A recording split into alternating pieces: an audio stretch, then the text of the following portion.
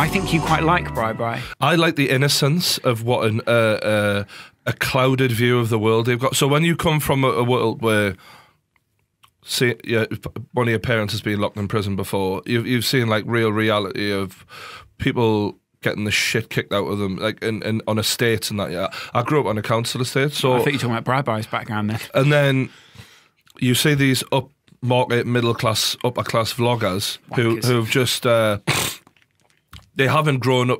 I'm not saying they don't know sadness, because they might know stuff that I don't have any clue about. No, but we do. But the persona on the videos of everything's so great and everything's so fun all the time. What do you think? What if that ignorance that they put across? I just, part of it pisses me off, but part of it makes me laugh. So I just poke fun at it. So you see it as more naive. So that's why on the video he gets catfished, because he's so naive. Yeah. And he's oblivious to it at the end. Why do you think there is so, like, do you think it's a bad thing that these people are so naive? I don't know. Are they naive? I mean, I think they're definitely naive. If you look at Alfie, classic case, right? Alfie is making so much money for putting out such average, basic videos. But do you not? He's a kids vlogger. If you're getting rewarded for being absolutely mediocre, and you're getting rewarded as he's reaping the rewards of what appealing to kids. He's reaping the rewards of what the best YouTuber in the world should be getting. The level of money he's on should be, because he's so brandable, he's reaping the rewards of the best talented person out there. But he isn't the best talented. He is absolutely mediocre. So in every other place, if you look at football, the best footballers, unless they go to China, the best footballers, Messi, Ronaldo, are getting the most money. In the movies, you could argue the best actors get the most money. Well, debatable. All right, maybe Anthony Hopkins and people like that. Ryan Gosling. Don't get what they should get. But do you know what I'm saying? In YouTube and on social media, because it's still so young, I feel like a lot of the people out there who are reaping the biggest rewards aren't the best. They're the people who got there first or nailed down a market quickest. And I'm sitting here late to the party thinking, this is laughable, this is hilarious. Then could you give him, I mean, that's what sort of surprises me about how frustrated you get about it, because I always think of you as a realist or sort of someone who likes to say things how they are. And the way I read that situation is, so he has exploited that market, not in a bad way, but he's found a USP and he's done it, and he's done it well. I give him credit for that. Yeah. I'm not angry about that.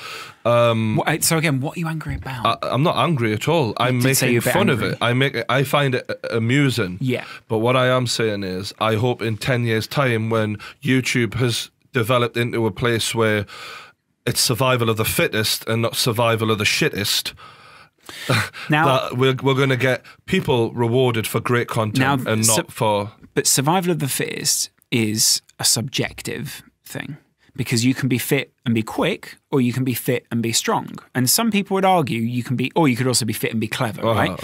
Some people would argue he's surviving because he's the clever, he's the shrewdest.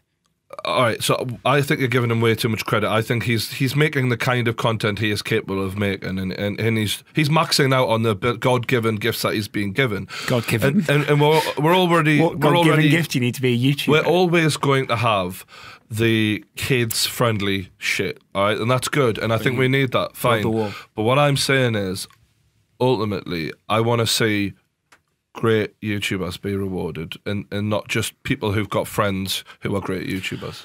Yeah, that is a little bit, I mean, you do get that feeling that there's an element of nepotism there. But then I also sort of worry, because I don't know, I mean, I think before you become a parent, and I'm obviously not a parent, before you become a parent, you think, I want my kid to have a realistic view of the world.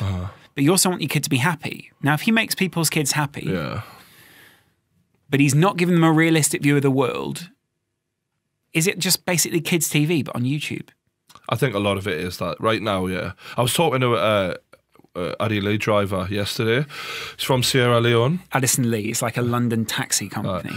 He's from Sierra Leone, and he's come over to this country. He's got his son, and he's telling us all about his son and that. And he goes, oh, my son watches YouTube, because he asked us what I did and that. And he's like, oh, he likes the F2. And I was like, you know, great lads. I like F1, mate. Thanks. Yeah, you're good with the F2. Yeah. But he asked us, like, what kind of stuff do you do? And I said, you know, there's nothing I won't talk about. And we have younger lads, you know, messaging in about losing their virginity and shit like that. And he's like, I think that's fucking great. I would have no problem in my son. He hadn't seen the content at this point. No, but he's like, I'd have no problem in my son watching that. But I thought, yeah, but some people would. So a lot of people would. Do you know I do find that a bit unusual. Like, you know, I don't understand why people want to. I'm of the Paul Hannaford school of thought of, which is of don't hide reality from your kids. Like that is. But what's reality? Reality is what is going on out there. Like what's going on? People are having fucking sex. People are taking drugs. People are fucking. People are being violent. Shit's happening. Do you know what I'm saying? I've lived it. I've seen it. How would you? What age do you think you should tell a kid about those things? I think the best way to do that with children is to spoon feed them as they get older, more and more and more information. And when they ask. So you give them a very brief and small explanation of how the world can be and these different factors and the bad parts of life and the good parts of life. And as they get older, give them more, and their brains will adapt to it. Like, but to tell them nothing, and then when they turn 11, go, well, I tell you what, people will be, you know, the stork is bullshit. Do you know the birds and the bees? It's bullshit. They're people crying. are having sex, and sex is where a man pops his knob up a woman. Now, we need a better system Definitely in place of what that is. It's silly. Up a woman.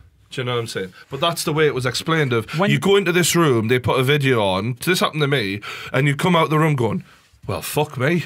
I never expected that. No, you don't think that. Do you know what I mean? At the time, you don't want to fuck anything.